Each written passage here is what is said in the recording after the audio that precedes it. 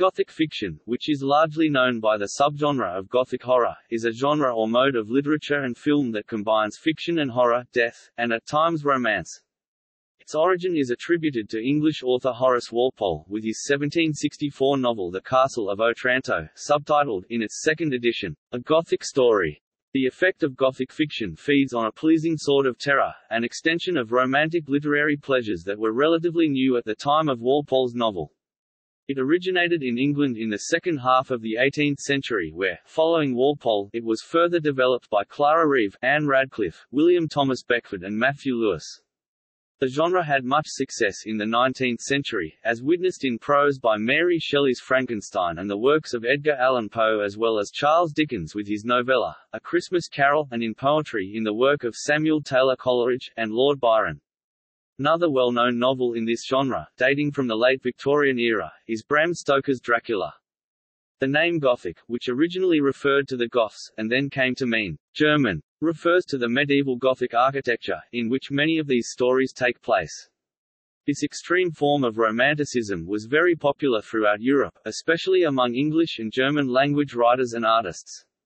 The English Gothic novel also led to new novel types such as the German Schauroman and the French Roman noir. The novel usually regarded as the first Gothic novel is The Castle of Otranto by English author Horace Walpole, which was first published in 1764. Walpole's declared aim was to combine elements of the medieval romance, which he deemed too fanciful, and the modern novel, which he considered to be too confined to strict realism.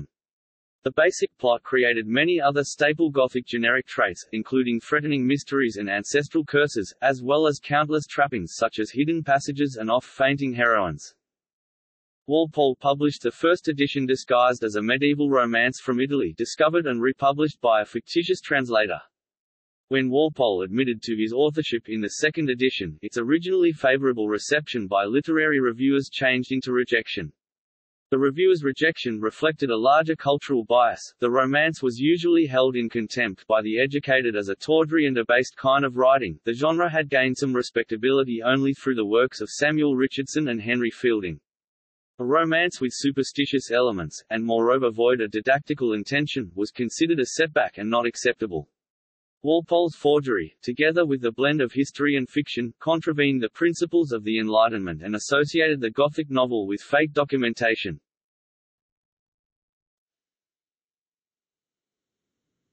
Topic: Clara Reeve. Clara Reeve, best known for her work The Old English Baron, 1778, set out to take Walpole's plot and adapt it to the demands of the time by balancing fantastic elements with 18th-century realism. In her preface, Reeve wrote, "This story is the literary offspring of The Castle of Otranto, written upon the same plan, with a design to unite the most attractive and interesting circumstances of the ancient romance and modern novel." The question now arose whether supernatural events that were not as evidently absurd as Walpole's would not lead the simpler minds to believe them possible. Reeve's contribution in the development of the Gothic fiction, therefore, can be demonstrated on at least two fronts. In the first, there is the reinforcement of the Gothic narrative framework, one that focuses on expanding the imaginative domain so as to include the supernatural without losing the realism that marks the novel that Walpole pioneered. Secondly, Reeve also sought to contribute to finding the appropriate formula to ensure that the fiction is believable and coherent. The result is that she spurned specific aspects to Walpole's style, such as his tendency to incorporate too much humor or comic elements in such a way that it diminishes the Gothic tale's ability to induce fear. In 1777, Reeve enumerated Walpole's excesses in this respect: a sword so large as to require 100 men to lift it, a helmet that by its own weight forces a passage through a courtyard into an arched vault, big enough for a man to go through, a picture that walks out of its frame, a skeleton ghost in a hermit's cowl. Although the succession of Gothic writers did not exactly heed Reeve's focus on emotional realism, she was able to posit a framework that keeps Gothic fiction within the realm of the probable. This aspect remains a challenge for authors in this genre after the publication of The Old English Baron. Outside of its providential context, the supernatural would often suffer the risk of veering towards the absurd.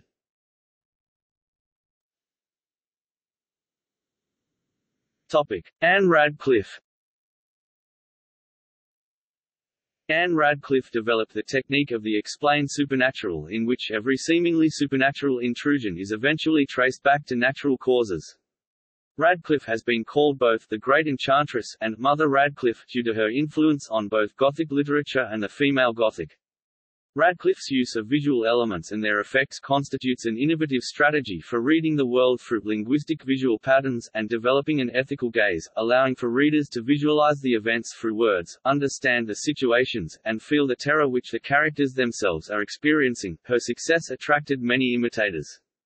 Among other elements, Ann Radcliffe introduced the brooding figure of the Gothic villain, a Sicilian romance in 1790, a literary device that would come to be defined as the Byronic hero. Radcliffe's novels, above all The Mysteries of Udolpho 1794, were bestsellers. However, along with most novels at the time, they were looked down upon by many well-educated people as sensationalist nonsense. Radcliffe also inspired the emerging idea of Gothic feminism, which she expressed through the idea of female power through pretended and staged weakness. The establishment of this idea began the movement of the female Gothic to be challenging the concept of gender itself. Radcliffe also provided an aesthetic for the genre in an influential article, On the Supernatural in Poetry, examining the distinction and correlation between horror and terror in Gothic fiction, utilizing the uncertainties of terror in her works to produce a model of the uncanny.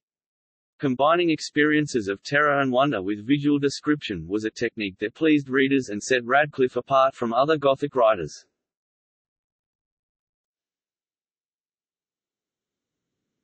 Topic: Developments in continental Europe and the monk. Romantic literary movements developed in continental Europe concurrent with the development of the Gothic novel.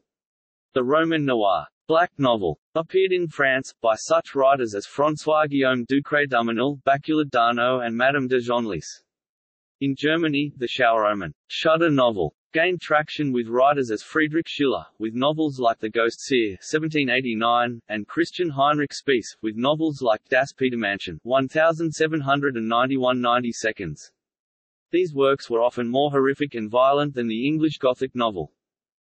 Matthew Lewis' lurid tale of monastic debauchery, black magic and diabolism entitled The Monk 1796, offered the first continental novel to follow the conventions of the Gothic novel.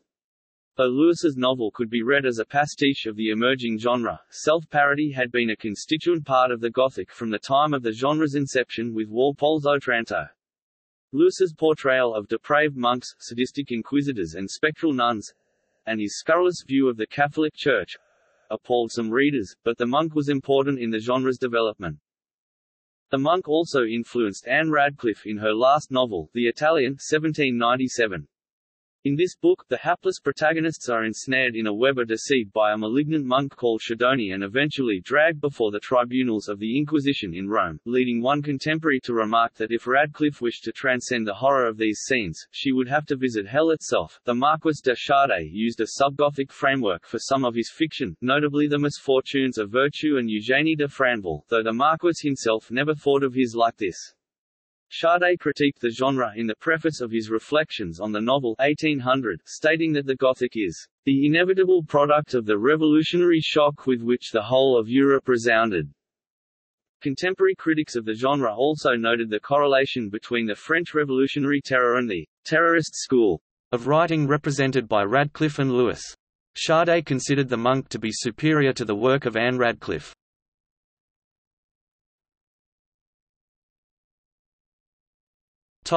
German Gothic fiction. German Gothic fiction is usually described by the term Schauroman, shudder novel. However, genres of Gespensterroman, Geisterroman, ghost novel, Räuberroman, robber novel, and Ritterroman, chivalry novel, also frequently share plot and motifs with the British Gothic novel. As its name suggests, the Räuberroman focuses on the life and deeds of outlaws, influenced by Friedrich von Schiller's drama The Robbers 1781. Heinrich Chock's Abellino, Der Grosse Bandit 1793 was translated into English by M.G. Lewis as the Bravo of Venice in 1804. The Ritterroman focuses on the life and deeds of the knights and soldiers, but features many elements found in the Gothic novel, such as magic, secret tribunals, and medieval setting. Benedict Norbert's novel Hermann of Unna (1788) is seen as being very close to the Schauerroman genre, while the term Schauerroman is sometimes equated with the term Gothic novel. This is only partially true. Both genres are based on the terrifying side of the Middle Ages, and both frequently feature the same elements: castles, ghost, monster, etc. However, Schauerroman's key elements are necromancy and secret societies, and it is remarkably more pessimistic than the British Gothic novel. All those elements are the basis for Friedrich von Schiller's unfinished novel The Ghost Seer (1786–1789). The motive of secret societies is also present in the Karl Gross's Horrid Mysteries (1791–1794) and Christian August Vulpius's Rinaldo Rinaldini, The Robber Captain (1797). Other early authors and works included Christian Heinrich Spiess, with his works Das Petermannchen (1793), Der Alte Überall und Nirgends (1792), Die Lohenritter (1794), and Hans Heiling, Vierte und letzte Regent der Erde Luft Feuer und Wassergeister (1798). Heinrich von Kleist's short story, Das Bedelweib von Locarno, 1797, and Ludwig Teich's Der blonde Eckbär, 1797, and Der Runenberg, 1804. Early examples of female-authored Gothic include Sophie Albrecht's Das Hofliche Gespenst, 1797, and Graumanschen oder Die Berg-Rabenbull, eine Geistergeschichte alltüchen Ursprungs, 1799. During the next 2 decades, the most famous author of Gothic literature in Germany was polymath E.T.A. Hoffmann. His novel The Devil's Elixirs 1815 was influenced by Lewis's novel The Monk, and even mentions it during the book. The novel also explores the motive of doppelganger, the term coined by another German author and supporter of Hoffmann, Jean Paul, in his humorous novel Siebenkees 1796–1797. He also wrote an opera based on the Friedrich de la Motte Fouqué's Gothic story Undine, with de la Motte Fouqué himself writing the libretto. Aside from Hoffmann and de la Motte Fouqué, 3 other important authors from the era were Joseph Freiherr von Eichendorff, The Marble Statue, 1819, Ludwig Achim von Arnim, Die Majoritscheren, 1819, and Adalbert von Chamisso, Peter Schlemil's Wundersame Geschichte, 1814. After them, Wilhelm Meinhold wrote The Amber Witch, 1838, and Sidonia von Bork, 1847. Also writing in the German language, Jeremias Gottelf wrote The Black Spider 1842, an allegorical work that used Gothic themes. The last work from German writer Theodor Storm, The Rider on the White Horse 1888, also uses Gothic motives and themes. In the beginning of the 20th century, many German authors wrote works influenced by Schauerroman, including Hans-Heinz Ewers.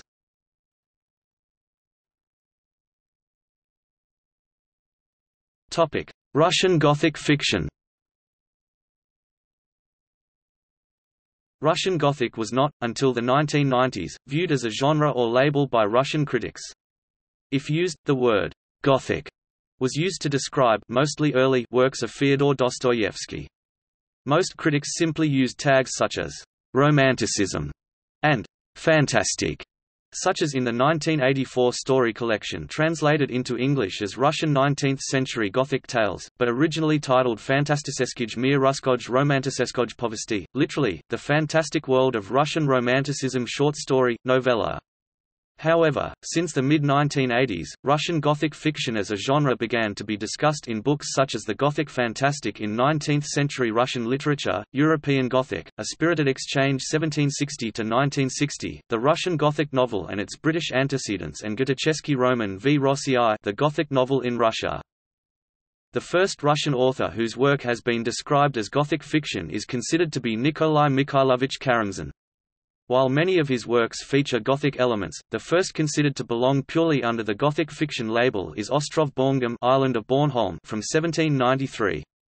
Then, nearly 10 years later, Nikolai Ivanovich Nedich followed suit with his 1803 novel Don Corrado de Guerrera, set in Spain during the reign of Philip II. The term Gothic is sometimes also used to describe the ballads of Vasily Andreevich Zhukovsky, particularly Ludmila, 1808, and Svetlana, 1813. The following poems are also now considered to belong to the Gothic genre: Meshchevsky's Lila, Katenin's Olga, Pushkin's The Bridegroom, Pletnev's The Gravedigger, and Lermontov's Demon.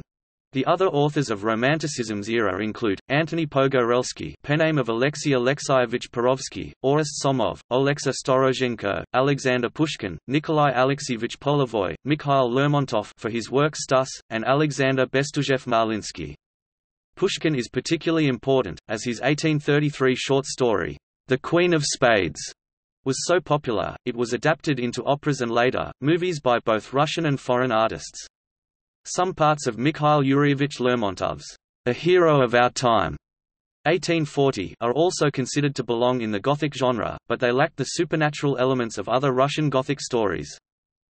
The key author of the transition from Romanticism to realism, Nikolai Vasilievich Gogol, who was also one of the most important authors of Romanticism, produced a number of works which qualify as Gothic fiction. Each of his 3 short story collections feature a number of stories that fall within the Gothic genre, as well as many stories that contain Gothic elements. This includes St. John's Eve and A Terrible Vengeance from Evenings on a Farm near Dikanka 1831–1832, The Portrait from Arabesques 1835, and VIY from Mogorod 1835. While all are well known, the latter is probably the most famous, having inspired at least 8 movie adaptations, 2 now considered lost, 1 animated movie, 2 documentaries, as well as a video game. Gogol's work differs from Western European Gothic fiction as his cultural influences drew from Ukrainian folklore, Cossack lifestyle and, being a very religious man, Orthodox Christianity. Other relevant authors of Gogol's era include Vladimir Fyodorovich Odoevsky, The Living Corpse, written 1838, published 1844, The Ghost, The Sylphide, as well as short stories, Count Alexei Konstantinovich Tolstoy, The Family of the Vordelak, 1839, and The Vampire, 1841, Mikhail Zagoskin, Unexpected Guests, Joseph Sekovsky, Osip Senkovsky, Antar, and Yevgeny Baratinsky, The Ring. After Gogol, Russian literature saw the rise of realism, but many authors continued to write stories that ranged within Gothic fiction territory. Ivan Sergeyevich Turgenev, one of the most celebrated realists, wrote Faust 1856, Phantoms 1864, Song of the Triumphant Love 1881, and Clara Milik 1883. Another classic Russian realist, Fyodor Mikhailovich Dostoyevsky, incorporated Gothic elements in many of his works, although none of his novels are seen as purely Gothic. Grigory Petrovich Danilevsky, who wrote historical and early science fiction novels and stories, wrote Mrtvek Ubititsa, Dead Murderer, in 1879. Also, Grigory Alexandrovich Makded wrote the story, Zaklyatý Kazakh, which may now also be considered Gothic. During the last years of the Russian Empire in the early 20th century, many authors continued to write in the Gothic fiction genre.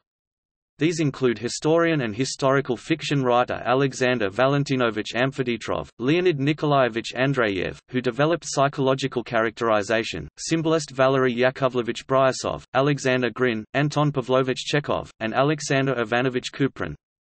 Nobel Prize winner Ivan Alexeyevich Bunin wrote Dry Valley 1912, which is considered to be influenced by Gothic literature.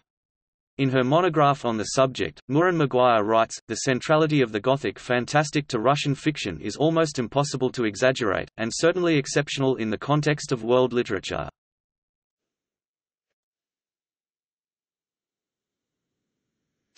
Romantics. Further contributions to the Gothic genre were seen in the work of the Romantic poets. Prominent examples include Samuel Taylor Coleridge's The Rime of the Ancient Mariner and Christabel, as well as John Keats' La Belle Dame sans Merci 1819 and Isabella, or The Potter Basil 1820, which feature mysteriously fey ladies. In the latter poem, the names of the characters, the dream visions and the macabre physical details are influenced by the novels of premier Gothicist Ann Radcliffe. Percy Bysshe Shelley's first published work was the Gothic novel Zastrozzi 1810, about an outlaw obsessed with revenge against his father and half-brother. Shelley published a second Gothic novel in 1811, Saint Irvin, or The Rosicrucian, about an alchemist who seeks to impart the secret of immortality. The poetry, romantic adventures, and character of Lord Byron, characterized by his spurned lover Lady Caroline Lammer's mad, bad and dangerous to know, were another inspiration for the Gothic, providing the archetype of the Byronic hero. Byron features, under the codename of Lord Ruthven, in Lady Caroline's own Gothic novel, Glenarvan 1816. Byron was also the host of the celebrated ghost story competition involving himself, Percy Bysshe Shelley, Mary Shelley, and John William Polidori at the Villa Diodati on the banks of Lake Geneva in the summer of 1816. This occasion was productive of both Mary Shelley's Frankenstein 1818 and Polidori's The Vampire 1819. This latter story revives Lamb's Byronic Lord Ruthven, but this time as a vampire. The Vampire has been accounted by cultural critic Christopher Frayling as one of the most influential works of fiction ever written and spawned a craze for vampire fiction and theatre, and latterly film, which has not ceased to this day. Mary Shelley's novel, though clearly influenced by the Gothic tradition, is often considered the first science fiction novel, despite the omission in the novel of any scientific explanation of the monster's animation and the focus instead on the moral issues and consequences of such a creation. A late example of traditional Gothic is Melmoth the Wanderer 1820 by Charles Maturin, which combines themes of anti-Catholicism with an outcast Byronic hero. Jane C. Loudon's The Mummy 1827 features standard Gothic motifs, characters, and plotting, but with one significant twist: it is set in the 22nd century and speculates on fantastic scientific developments that might have occurred 400 years in the future, thus making it one of the earliest examples, along with Frankenstein, of the science fiction genre developing from Gothic traditions.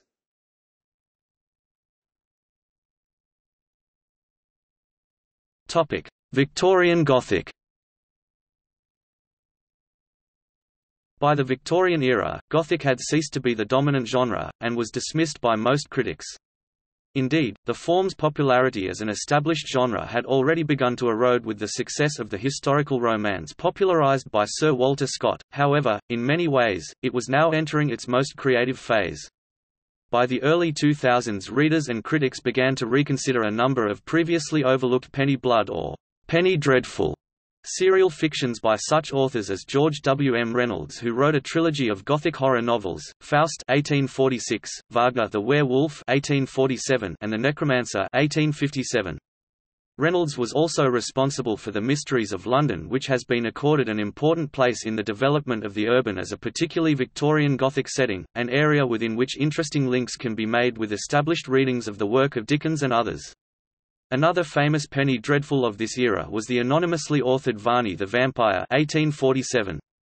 Varney is the tale of the vampire Sir Francis Varney, and introduced many of the tropes present in vampire fiction recognizable to modern audiences. It was the first story to refer to sharpened teeth for a vampire. The formal relationship between these fictions, serialized for predominantly working-class audiences, and the roughly contemporaneous sensation fictions serialized in middle-class periodicals is also an area worthy of inquiry. An important and innovative reinterpreter of the Gothic in this period was Edgar Allan Poe. Poe focused less on the traditional elements of Gothic stories and more on the psychology of his characters, as they often descended into madness. Poe's critics complained about his German tales, to which he replied, that terror is not of Germany, but of the soul. Poe, a critic himself, believed that terror was a legitimate literary subject. His story, The Fall of the House of Usher, 1839, explores these terrors of the soul while revisiting classic Gothic tropes of aristocratic decay, death, and madness. The legendary villainy of the Spanish Inquisition, previously explored by Gothicists Radcliffe, Lewis, and Maturin, is based on a true account of a survivor in The Pit and the Pendulum, 1842. The influence of Ann Radcliffe is also detectable in Poe's The Oval Portrait, 1842, including an honorary mention of her name in the text of the story. The influence of Byronic Romanticism evident in Poe is also apparent in the work of the Bronte sisters. Emily Bronte's Wuthering Heights 1847 transports the Gothic to the forbidding Yorkshire moors and features ghostly apparitions and a Byronic hero in the person of the demonic Heathcliff. The Brontes' fiction is seen by some feminist critics as prime examples of female Gothic, exploring woman's entrapment within domestic space and subjection to patriarchal authority and the transgressive and dangerous attempts to subvert and escape such restriction. Emily's Cathy and Charlotte Bronte's Jane Eyre are both examples of female protagonists in such a role. Louisa May Alcott's Gothic Potboiler, A Long Fatal Love Chase, written in 1866, but published in 1995, is also an interesting specimen of this subgenre.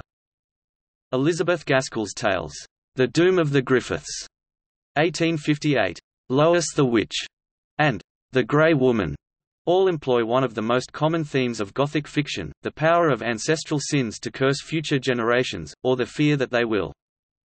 The gloomy villain, forbidding mansion, and persecuted heroine of Sheridan Le Fanu's Uncle Silas 1864 shows the direct influence of both Walpole's Otranto and Radcliffe's Udolpho. Le Fanu's short story collection In a Glass Darkly 1872 includes the superlative vampire tale Carmilla, which provided fresh blood for that particular strand of the Gothic and influenced Bram Stoker's vampire novel Dracula 1897. According to literary critic Terry Eagleton, Le Fanu, together with his predecessor Maturin and his successor Stoker, form a subgenre of Irish Gothic, whose stories, featuring castles set in a barren landscape, with a caste of remote aristocrats dominating an atavistic peasantry, represent in allegorical form the political plight of colonial Ireland subjected to the Protestant ascendancy. The genre was also a heavy influence on more mainstream writers, such as Charles Dickens, who read Gothic novels as a teenager and incorporated their gloomy atmosphere and melodrama into his own works, shifting them to a more modern period and an urban setting, including Oliver Twist (1837–8), Bleak House (1854), Migwall 2003, and Great Expectations (1860–61). These pointed to the juxtaposition of wealthy, ordered and affluent civilization next to the disorder and barbarity of the poor within the same metropolis. Bleak House in particular is credited with seeing the introduction of urban fog to the novel, which would become a frequent characteristic of urban Gothic literature and film. Migwall 2007. His most explicitly Gothic work is his last novel, The Mystery of Edwin Drood, which he did not live to complete and which was published in unfinished state upon his death in 1870. The mood and themes of the Gothic novel held a particular fascination for the Victorians, with their morbid obsession with mourning rituals, mementos, and mortality in general. The 1880s saw the revival of the Gothic as a powerful literary form allied to fin de siècle, which fictionalized contemporary fears like ethical degeneration and questioned the social structures of the time. Classic works of this urban Gothic include Robert Louis Stevenson's Strange Case of Dr. Jekyll and Mr. Hyde 1886, Oscar Wilde's The Picture of Dorian Gray 1891, George du Maurier's Trilby 1894, Richard Marsh's The Beadle 1897, Henry James' The Turn of the Screw 1898, and the stories of Arthur Machen. Some of the works of Canadian writer Gilbert Parker also fall into the genre, including the stories In the Lane That Had No Turning 1900. The most famous Gothic villain ever, Count Dracula, was created by Bram Stoker in his novel Dracula 1897. Stoker's book also established Transylvania and Eastern Europe as the locus classicus of the Gothic. Gaston Leroux's serialized novel The Phantom of the Opera 1909–1910 is another well-known example of Gothic fiction from the early 20th century. In America, two notable writers of the end of the 19th century, in the Gothic tradition, were Ambrose Bierce and Robert W. Chambers. Bierce's short stories were in the horrific and pessimistic tradition of Poe. Chambers, though, indulged in the decadent style of Wilde and Machen, even to the extent of his inclusion of a character named Wilde in his The King in Yellow.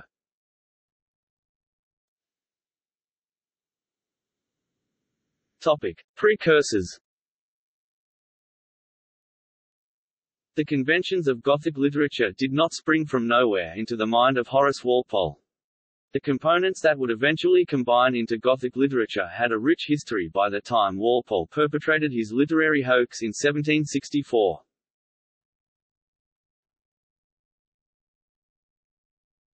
Topic: Mysterious imagination. Gothic literature is often described with words such as wonder and terror.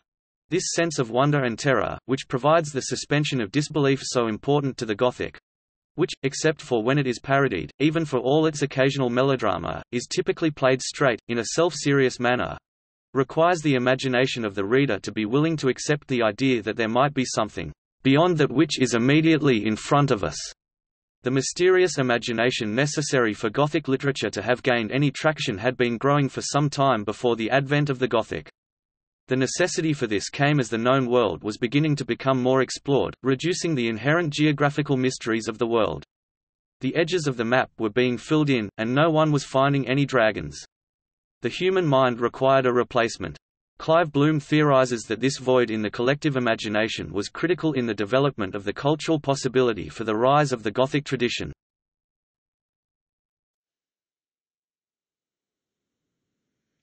Medievalism. The setting of most early Gothic works was a medieval one, but this had been a common theme long before Walpole. In Britain especially, there was a desire to reclaim a shared past. This obsession frequently led to extravagant architectural displays, and sometimes mock tournaments were held. It was not merely in literature that a medieval revival made itself felt, and this too contributed to a culture ready to accept a perceived medieval work in 1764.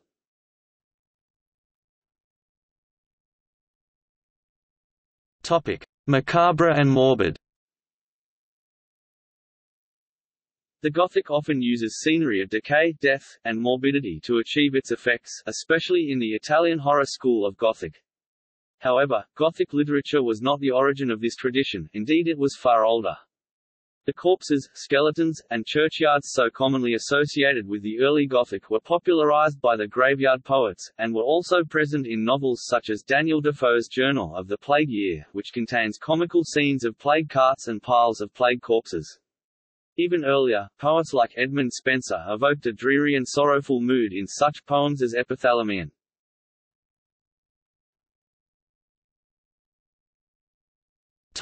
Emotional aesthetic. All of the aspects of pre-Gothic literature mentioned above occur to some degree in the Gothic, but even taken together, they still fall short of true Gothic. What was lacking was an aesthetic, which would serve to tie the elements together.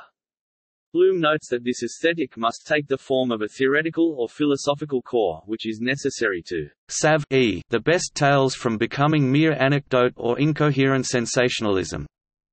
In this particular case, the aesthetic needed to be an emotional one, which was finally provided by Edmund Burke's 1757 work, A Philosophical Inquiry into the Origin of Our Ideas of the Sublime and the Beautiful, which finally codified the Gothic emotional experience. Specifically, Burke's thoughts on the sublime, terror, and obscurity were most applicable. These sections can be summarized thus: the sublime is that which is or produces the strongest emotion which the mind is capable of feeling. The sublime is most often evoked by terror, and to cause terror we need some amount of obscurity. We can't know everything about that which is inducing terror, or else a great deal of the apprehension vanishes. Obscurity is necessary in order to experience the terror of the unknown. Bloom asserts that Burke's descriptive vocabulary was essential to the Romantic works that eventually informed the Gothic.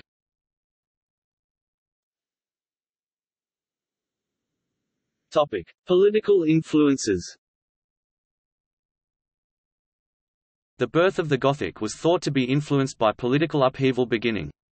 Researchers linked its birth with the English Civil War and culminating in a Jacobite rebellion 1745, more recent to the first Gothic novel 1764.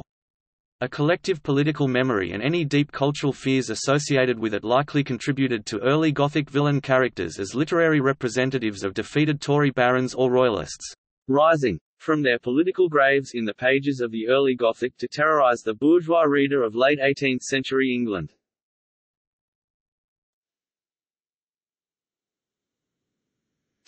Parody. The excesses, stereotypes, and frequent absurdities of the traditional Gothic made it rich territory for satire. The most famous parody of the Gothic is Jane Austen's novel Northanger Abbey 1818, in which the naive protagonist, after reading too much Gothic fiction, conceives herself a heroine of a Radcliffean romance and imagines murder and villainy on every side, though the truth turns out to be much more prosaic. Jane Austen's novel is valuable for including a list of early Gothic works since known as the Northanger Horrid Novels. These books, with their lurid titles, were once thought to be the creations of Jane Austen's imagination, though later research by Michael Sadler and Montague Summers confirmed that they did actually exist and stimulated renewed interest in the Gothic. They are currently all being reprinted. Another example of Gothic parody in a similar vein is The Heroine by Eden Stannard Barrett 1813. Cherry Wilkinson, a fatuous female protagonist with a history of novel reading, fancies herself as the heroine of a Gothic romance.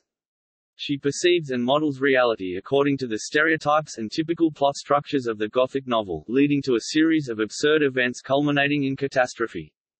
After her downfall, her affectations and excessive imaginations become eventually subdued by the voice of reason in the form of Stuart, a paternal figure, under whose guidance the protagonist receives a sound education and correction of her misguided taste.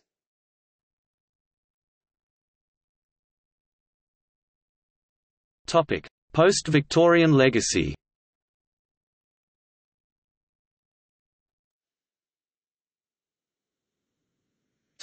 Pulp.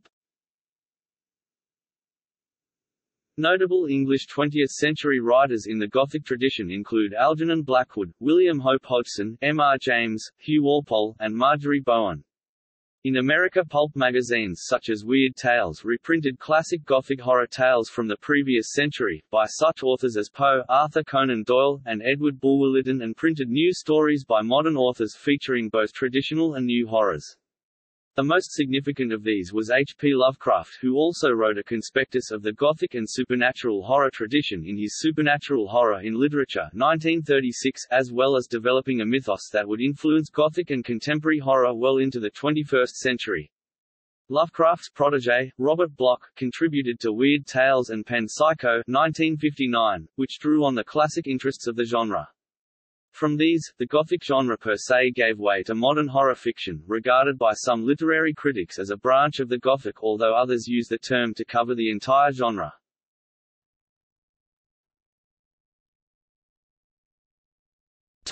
New Gothic romances.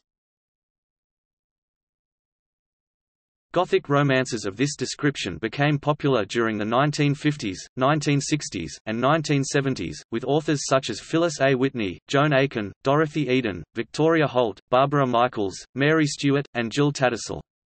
Many featured covers depicting a terror-stricken woman in diaphanous attire in front of a gloomy castle, often with a single lit window. Many were published under the paperback Library Gothic imprint and were marketed to a female audience. Though the authors were mostly women, some men wrote Gothic romances under female pseudonyms. For instance, the prolific Clarissa Ross and Marilyn Ross were pseudonyms for the male writer Dan Ross, and Frank Belknap Long published Gothics under his wife's name, Lyda Belknap Long. Another example is British writer Peter O'Donnell, who wrote under the pseudonym Madeline Brent. Outside of imprints like Love Spell, who discontinued publishing in 2010, very few books seem to be published using the term today.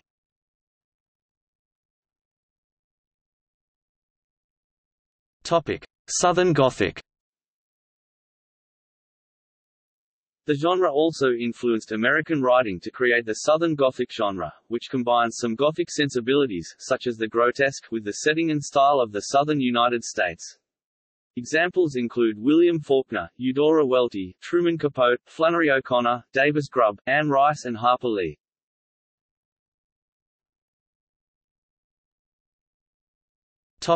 Other contemporary Gothic. Contemporary American writers in this tradition include Joyce Carol Oates, in such novels as Belle Fleur and A Bloodsmore Romance, and short story collections such as Nightside, Scarta 1986b, and Raymond Kennedy in his novel Lulu Incognito.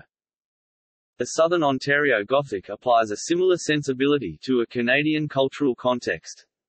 Robertson Davies, Alice Munro, Barbara Gowdy, Timothy Findlay and Margaret Atwood have all produced works that are notable exemplars of this form.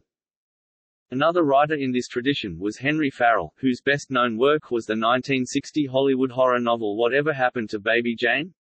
Farrell's novels spawned a subgenre of Grand Dame Guignol in the cinema, represented by such films as the 1962 film based on Farrell's novel, which starred Bette Davis versus Joan Crawford. This subgenre of films was dubbed the psycho biddy genre.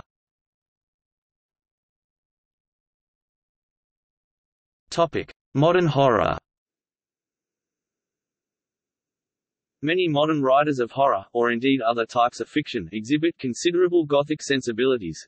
Examples include the works of Anne Rice, Stella Colson, Susan Hill, Poppy Z. Bright and Neil Gaiman, as well as some of the sensationalist works of Stephen King.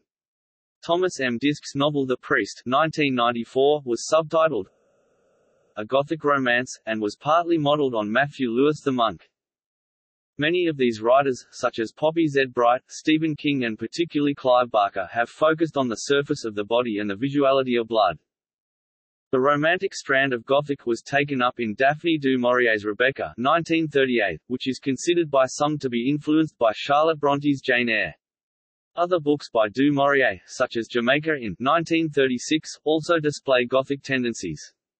Du Maurier's work inspired a substantial body of female Gothics, concerning heroines alternately swooning over or being terrified by scowling Byronic men in possession of acres of prime real estate and the appertaining droit du seigneur.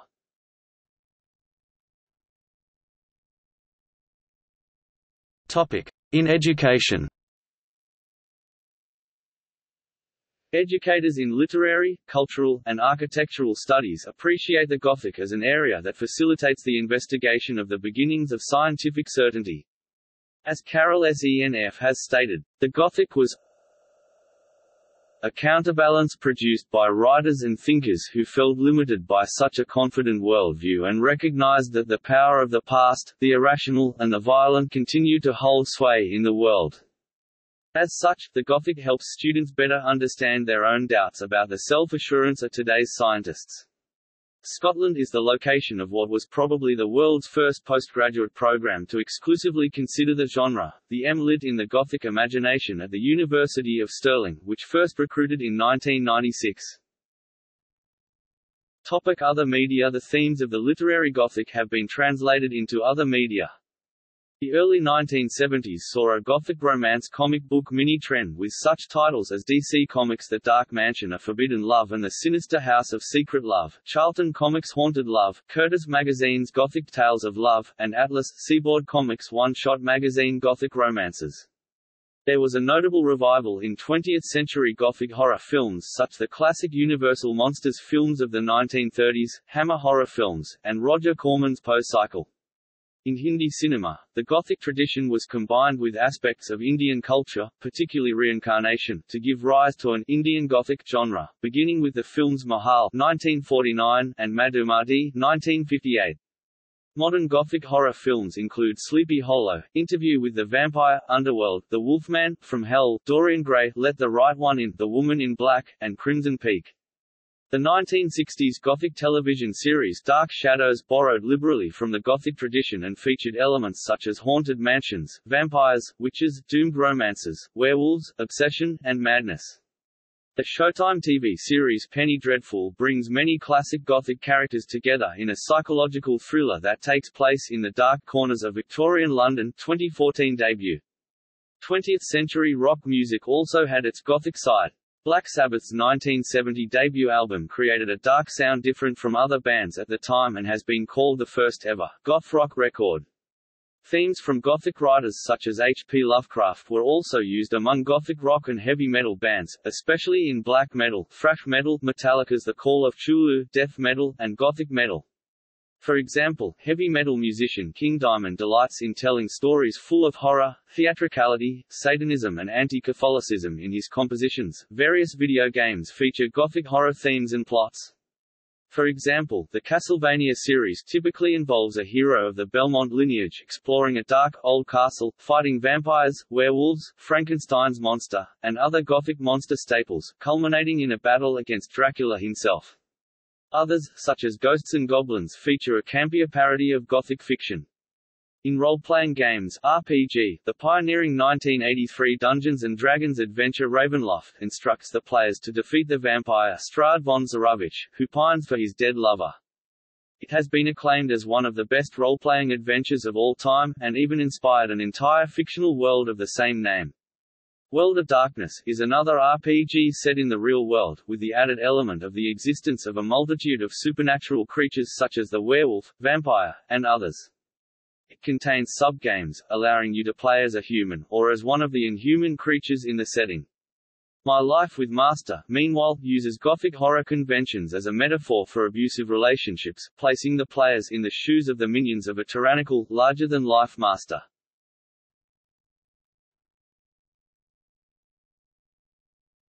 Topic: Elements of Gothic fiction. Virginal maiden, young, beautiful, pure, innocent, kind, virtuous and sensitive. Usually starts out with a mysterious past and it is later revealed that she is the daughter of an aristocratic or noble family. Matilda in the Castle of Otranto, she is determined to give up Theodore, the love of her life, for her cousin Sake. Matilda always puts others first before herself, and always believes the best in others. Adeline in the Romance of the Forest. Her wicked Marquis, having secretly immured number 1, his first wife, has now a new and beautiful wife, whose character, alas, does not bear inspection. As this review states, the virginal maiden character is above inspection because her personality is flawless. Hers is a virtuous character whose piety and unflinching optimism cause all to fall in love with her. Older, foolish woman. Hippolyta in the Castle of Otranto. Hippolyta is depicted as the obedient wife of her tyrant husband, who would not only acquiesce with patience to divorce, but would obey, if it was his pleasure, in endeavoring to persuade Isabel to give him her hand. This shows how weak women are portrayed as they are completely submissive, and in Hippolyta's case, even support polygamy at the expense of her own marriage.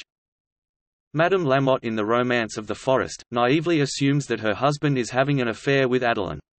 Instead of addressing the situation directly, she foolishly lets her ignorance turn into pettiness and mistreatment of Adeline. Hero.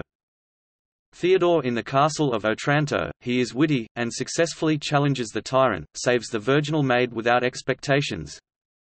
Theodore in the Romance of the Forest, saves Adeline multiple times, is virtuous, courageous and brave, self-sacrificial. Tyrant, villain. Manfred in the Castle of Otranto, unjustly accuses Theodore of murdering Conrad. Tries to put his blame onto others. Lies about his motives for attempting to divorce his wife and marry his late son's fiancée. The Marquis in the Romance of the Forest, attempts to get with Adeline even though he is already married, attempts to rape Adeline, blackmails Monsieur Lamotte. Vathek, 9th Caliph of the Abbasides, who ascended to the throne at an early age. His figure was pleasing and majestic, but when angry, his eyes became so terrible that the wretch on whom it was fixed instantly fell backwards and sometimes expired. He was addicted to women and pleasures of the flesh, so he ordered 5 palaces to be built, the 5 palaces of the senses. Although he was an eccentric man, learned in the ways of science, physics, and astrology, he loved his people. His main greed, however, was thirst for knowledge. He wanted to know everything. This is what led him on the road to damnation. Bandits, ruffians. They appear in several Gothic novels, including The Romance of the Forest, in which they kidnap Adeline from her father. Clergy, always weak, usually evil. Father Jerome in the Castle of Otranto. Jerome, though not evil, is certainly weak, as he gives up his son when he is born and leaves his lover. Ambrosio in The Monk, evil and weak, this character stoops to the lowest levels of corruption, including rape and incest. Mother Superior in the Romance of the Forest, Adeline fled from this convent because the sisters were not allowed to see sunlight. Highly oppressive environment. The setting plot is usually set in a castle, an abbey, a monastery, or some other, usually religious edifice, and it is acknowledged that this building has secrets of its own. This gloomy and frightening scenery sets the scene for what the audience has already come to expect. The importance of setting is noted in a London review of the Castle of Otranto. He describes the country towards Otranto as desolate and bare, extensive downs covered with thyme, with occasionally the dwarf holly, the rosa marina, and lavender, stretch around like wild moorlands. Mr. Williams describes the celebrated Castle of Otranto as an imposing object of considerable size. Has a dignified and chivalric air. A fitter scene for his romance he probably could not have chosen. Similarly, Devore states, "The setting is greatly influential in Gothic novels. It not only evokes the atmosphere of horror and dread, but also portrays the deterioration of its world. The decaying, ruined scenery implies that at one time there was a thriving world. At one time the abbey, castle, or landscape was something treasured and appreciated. Now, all that lasts is the decaying shell of a once thriving dwelling." Thus, without the decrepit backdrop to initiate the events, the Gothic novel would not exist. Elements found especially in American Gothic fiction include night journeys are a common element seen throughout Gothic literature. They can occur in almost any setting, but in American literature are more commonly seen in the wilderness, forest or any other area that is devoid of people. Evil characters are also seen in Gothic literature and especially American Gothic. Depending on either the setting or the period from which the work came, the evil characters could be Native Americans, trappers, gold miners, etc. American Gothic novels also tend to deal with a madness in one or more of the characters and carry that theme throughout the novel. In his novel Edgar Huntley or Memoirs of a Sleepwalker, Charles Brockden Brown writes about two characters who slowly become more and more deranged as the novel progresses. Miraculous survivals are elements within American Gothic literature in which a character or characters will somehow manage to survive some feat that should have led to their demise. In American Gothic novels it is also typical that one or more of the characters will have some sort of supernatural powers. In Brown's Edgar Huntley or Memoirs of a Sleepwalker, the main character, Huntley, is able to face and kill not one, but two panthers. An element of fear is another characteristic of American Gothic literature. This is typically connected to the unknown and is generally seen throughout the course of the entire novel. This can also be connected to the feeling of despair that characters within the novel are overcome by. This element can lead characters to commit heinous crimes. In the case of Brown's character Edgar Huntley, he experiences this element when he contemplates eating himself, eats an uncooked panther, and drinks his own sweat. The element of fear in a female Gothic is commonly portrayed through terror and supernatural fears, while the male Gothic uses horror and physical fear and gore to create feelings of fear in the reader. Psychological overlay is an element that is connected to how characters within an American Gothic novel are affected by things like the night and their surroundings. An example of this would be if a character was in a maze-like area and a connection was made to the maze that their minds represented.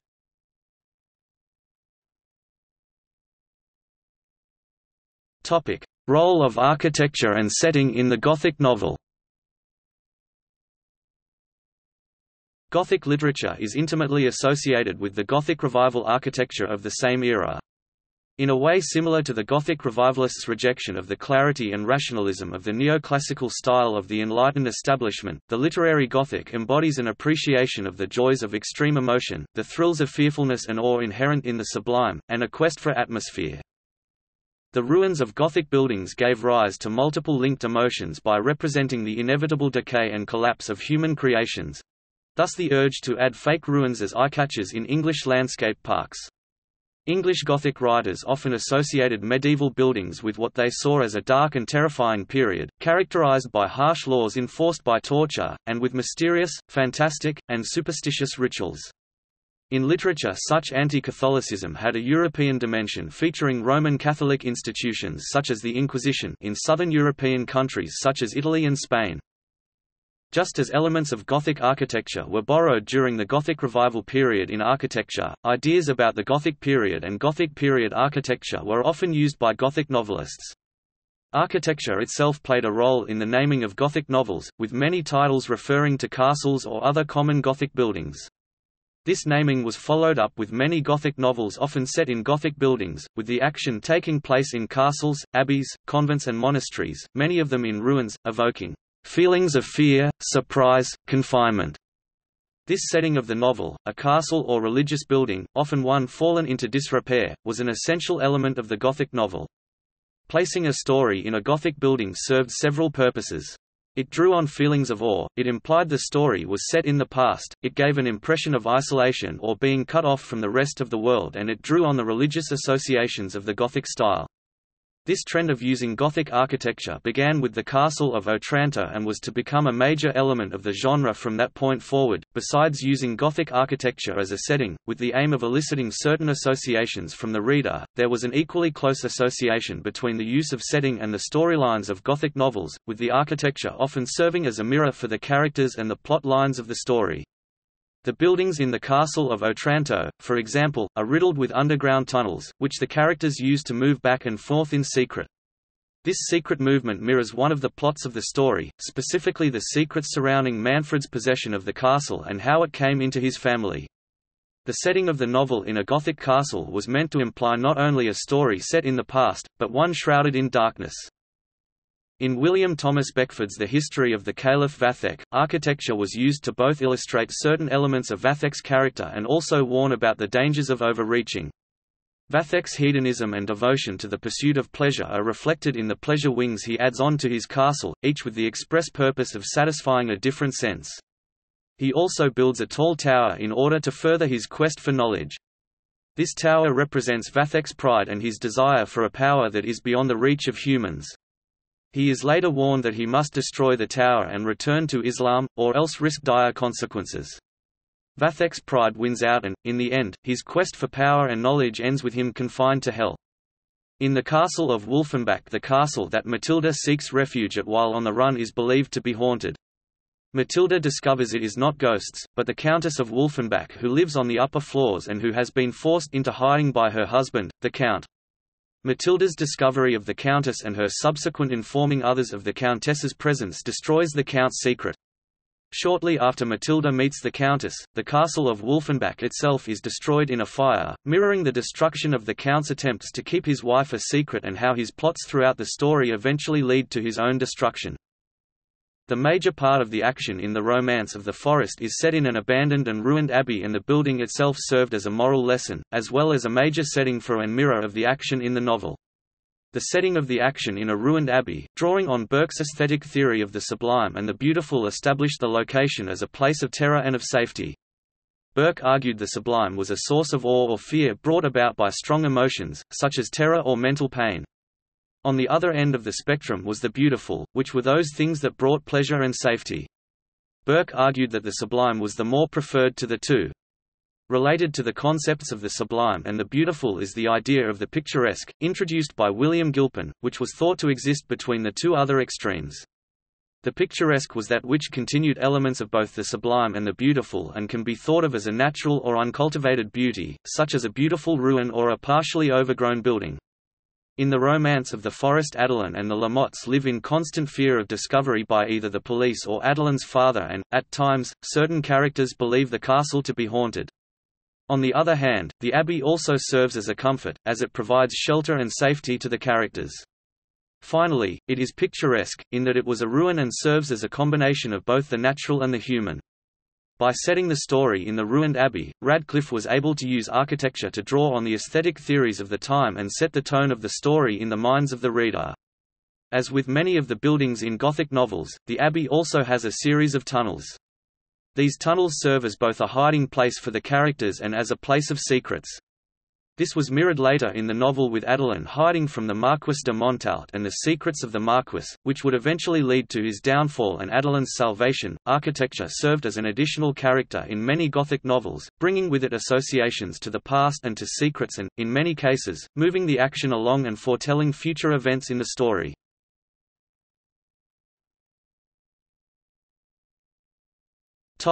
The female Gothic and the supernatural explained. Characterized by its castles, dungeons, gloomy forests and hidden passages, from the Gothic novel genre emerged the female Gothic. Guided by the works of authors such as Ann Radcliffe, Mary Shelley and Charlotte Bronte, the female Gothic permitted the introduction of feminine societal and sexual desires into Gothic texts. The female Gothic differs from the male Gothic through differences in narrative technique, plot, assumptions of the supernatural, and the use of terror and horror. Female Gothic narratives focus on topics of the persecuted heroine in flight from a villainous father and in search of an absent mother, while male writers tended towards a plot of masculine transgression of social taboos. The emergence of the ghost story gave female writers something to write about besides the common marriage plot, allowing them to offer a more radical critique of male power, violence, and predatory sexuality. It has been said that medieval society, on which some Gothic texts are based, granted women writers the opportunity to attribute features of the mode of Gothicism as the result of the suppression of female sexuality, or else as a challenge to the gender hierarchy and values of a male-dominated culture. Significantly, with the development of the female Gothic came the literary technique of explaining the supernatural. The supernatural explained, as this technique was aptly named, is a recurring plot device in Radcliffe's The Romance of the Forest. The novel, published in 1791, is among Radcliffe's earlier works. The novel sets up suspense for horrific events, which all have natural explanations. However, the omission of any possible explanation based in reality is what instills a feeling of anxiety and terror in both character and reader. An 18th-century response to the novel from the Monthly Review reads, "We must hear no more of enchanted forests and castles, giants, dragons, walls of fire and other monstrous and prodigious things. Yet still forests and castles remain, and it is still within the province of fiction, without overstepping the limits of nature, to make use of them for the purpose of creating surprise." Radcliffe's use of the supernatural explained is characteristic of the Gothic author. The female protagonists pursued in these texts are often caught in an unfamiliar and terrifying landscape, delivering higher degrees of terror. The end result, however, is the explained supernatural, rather than terrors familiar to women such as rape or incest, or the expected ghosts or haunted castles. The female Gothic also discusses women's dissatisfactions with patriarchal society, addressing the problematic and dissatisfying maternal position and role within that society. Women's fears of entrapment within such elements as the domestic, the female body, marriage, childbirth, and domestic abuse are commonly portrayed through the female Gothic. The female Gothic formula is said to be a plot that resists an unhappy or ambiguous closure and explains the supernatural. In Radcliffe's The Romance of the Forest, one may follow the female protagonist, Adeline, through the forest, hidden passages and abbey dungeons, without exclaiming, "How these antique towers and vacant courts chill the suspended soul, till expectation wears the cast of fear." The decision of female Gothic writers to supplement true supernatural horrors with explained cause and effect transforms romantic plots and Gothic tales into common life and writing. Rather than establish the romantic plot in impossible events, Radcliffe strays away from writing merely fables, which no stretch of fancy could realize. English scholar Chloe Chard's published Introduction to the Romance of the Forest refers to the promised effect of terror. The outcome, however, may prove less horrific than the novel has originally suggested. Radcliffe sets up suspense throughout the course of the novel, insinuating a supernatural or superstitious cause to the mysterious and horrific occurrences of the plot. However, the suspense is relieved with the supernatural explained. For example, Adeline is reading the illegible manuscripts she found in her bedchamber's secret passage in the abbey when she hears a chilling noise from beyond her doorway. She goes to sleep unsettled, only to awake and learn that what she assumed to be haunting spirits were actually the domestic voices of the servant, Peter. Lamotte, her caretaker in the abbey, recognizes the heights to which her imagination reached after reading the autobiographical manuscripts of a past murdered man in the abbey. "I do not wonder, that after you had suffered its terrors to impress your imagination, you fancied you saw spectres, and heard wondrous noises," Lamotte said. "God bless you, Mamselle," said Peter. "I'm sorry I frightened you so last night." "Frightened me," said Adeline. "How was you concerned in that?" He then informed her that when he thought Monsieur and Madame Lamotte were asleep, he had stolen to her chamber door, that he had called several times as loudly as he dared, but receiving no answer, he believed she was asleep. This account of the voice she had heard relieved Adeline's spirits. She was even surprised she did not know it till remembering the perturbation of her mind for some time preceding. This surprise disappeared. While Adeline is alone in her characteristically Gothic chamber, she detects something supernatural, or mysterious about the setting. However, the actual sounds that she hears are accounted for by the efforts of the faithful servant to communicate with her. There is still a hint of supernatural in her dream, inspired, it would seem, by the fact that she is on the spot of her father's murder and that his unburied skeleton is concealed in the room next hers. The supernatural here is indefinitely explained, but what remains is the tendency in the human mind to reach out beyond the tangible and the visible, and it is in depicting this mood of vague and half-defined emotion that Mrs. Radcliffe excels. Transmuting the Gothic novel into a comprehensible tale for the imaginative 18th-century woman was useful for the female Gothic writers of the time. Novels were an experience for these women who had no outlet for a thrilling excursion. Sexual encounters and superstitious fantasies were idle elements of the imagination. However, the use of the female Gothic and the supernatural explained, are a good example of how the formula Gothic novel changes to suit the interests and needs of its current readers. In many respects, the novel's current reader of the time was the woman who, even as she enjoyed such novels, would feel that she had to lay down her book with affected indifference, or momentary shame. According to Jane Austen, author of Northanger Abbey, the Gothic novel shaped its form for female readers to turn to Gothic romances to find support for their own mixed feelings. Following the characteristic Gothic Bildungsroman-like plot sequence, the female Gothic allowed its readers to graduate from adolescence to maturity, in the face of the realized impossibilities of the supernatural.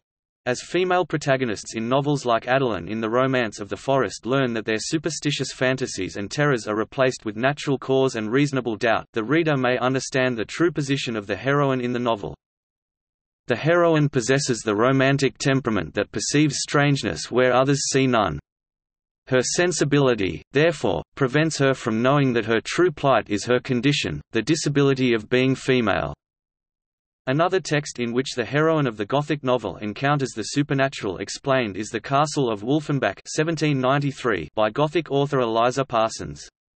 This female Gothic text by Parsons is listed as one of Catherine Morland's Gothic texts in Austin's Northanger Abbey.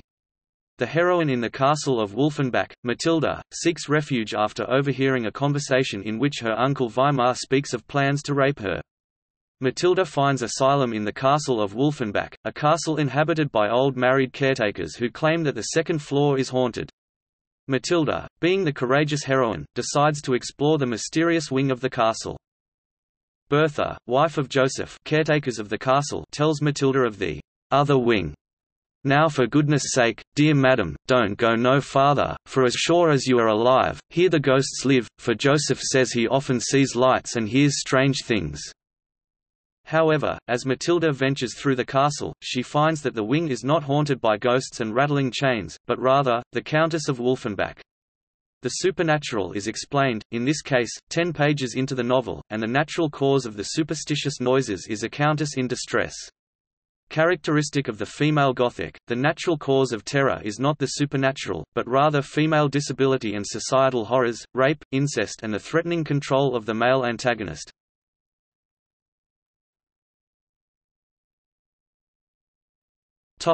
Gothic subgenres, the ecoGothic. There are many Gothic subgenres, including a newly minted environmental Gothic, or ecoGothic. The ecoGothic is a more ecologically aware Gothic, engaging with dark nature and ecophobia. Writers and critics of the ecoGothic suggest that the Gothic is uniquely positioned to speak to anxieties about climate change and the planet's ecological future.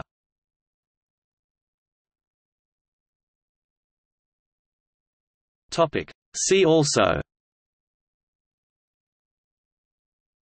French Revolution and the English Gothic novel, Gothic film, List of Gothic fiction works, Weird fiction. Notes